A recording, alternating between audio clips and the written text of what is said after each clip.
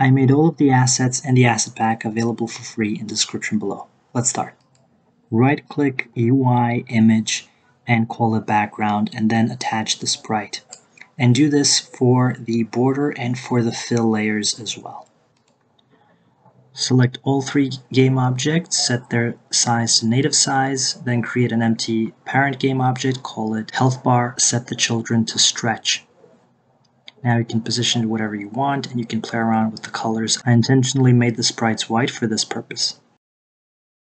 Select the fill game object, set the image type to filled, and then the method to horizontal. Now add a slider component to the health bar, disable interactability, set the transition to none and the navigation to none, and drag the fill into the Fill Rect Slot. Then anchor the health bar to the upper left corner. Create a new script, call it HealthBar, include the Unity Engine UI, create a slider variable, a gradient variable, and a image fill variable. This first method is going to be used to initialize the health bar, so it's going to set it to the max value, and it's also going to set the color to the initial color that we get from the gradient. The second method is just going to be used to update the health value and also the color from the gradient. Attach the script to the health bar, set the references, and you can change the gradient.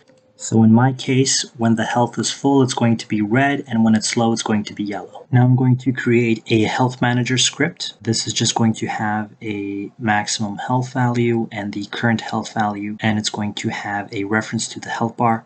In the start, we're just going to initialize everything. And by the way, you can get the scripts in the description below.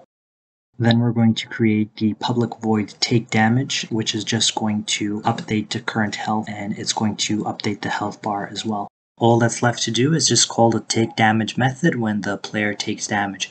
For this simple example, I'm going to use the update method and check when the G key is pressed, and I'm just going to deal damage. Now just attach the health manager script to the player and press play.